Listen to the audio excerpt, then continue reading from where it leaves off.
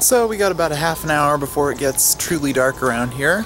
I thought I'd go for a little walk. The other day I made a video about what creative hobbies I want to spend my time doing and getting good at, and that leads to all sorts of existential dread about what causes I should be devoting my time and energy to.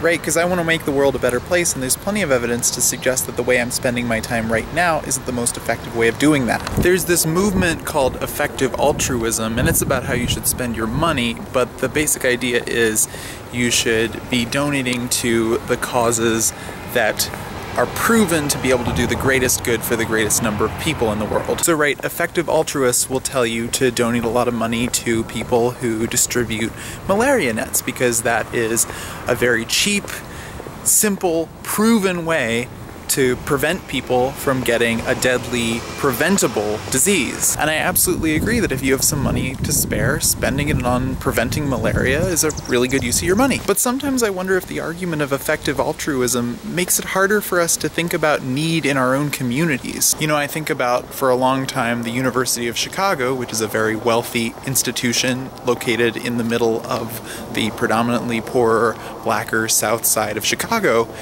didn't have a trauma center. And the university hospital for a long time argued that, well, we're spending all of our resources to do things like research the cures to some of the world's deadliest diseases, to which a lot of community members responded, well, our friends and family and loved ones are getting wounded and killed by gun violence right here, right now.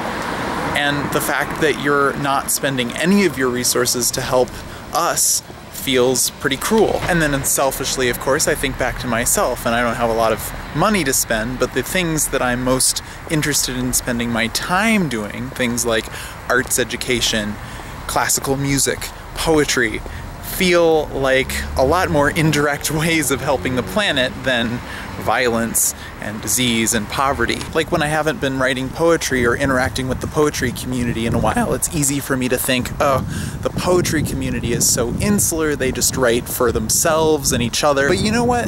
The poetry community is big enough and thoughtful enough of a community to matter to the world. And in moments like these, where I'm between jobs and I have a lot of free time alone, at best to effectively plan and strategize ways of giving my time and money, and at worst, lots of time for very crippling self-doubt, I certainly do have a lot of questions about the things I'm drawn to and whether they're actually helping the world. But in times where I'm actively doing the work, where I'm actively contributing to a creative community where everyone cares about the same kinds of things, that kind of work feels a lot easier to justify.